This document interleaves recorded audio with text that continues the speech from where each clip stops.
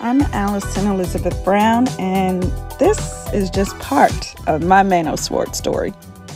My grandma's furs were epic, seriously, and she only wore furs from Mano Swartz. Well, I later learned it was because they were the first retailer to integrate Howard Street in downtown Baltimore. Yep. And my earliest memory was around 9 years old, getting all dressed up because Grandma Ludi was taking my mother and aunt to the Mano Swartz showroom to make their first real fur purchase. Richard Swartz, his father, was CEO at the time, and listen, he just made us feel like royalty. I mean, it was the most glamorous, luxurious, dreamy thing I had ever experienced at the time.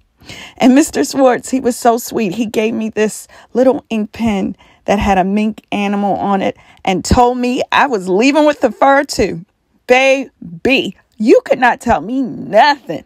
I mean, I carried that thing around until the animal fell off. But I also remember 3 of the most important women in my life took the most fabulous photo on our front steps that day. It looked like something straight out of a magazine.